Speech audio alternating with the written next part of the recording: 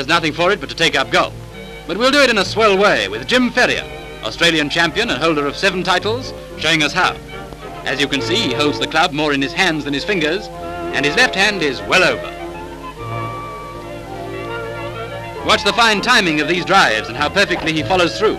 Just a knack, you know, and about 20 years' practice. We'll analyze it in slow motion. The left hand does 75% of the work, and the club head goes well out after the ball. The explosion shot. After an upright swing, the club comes straight down and gives backspin to the ball.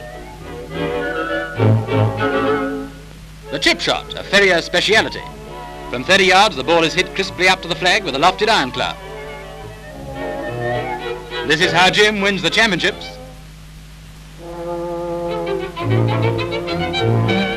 But the proof of the golfing is in the putting.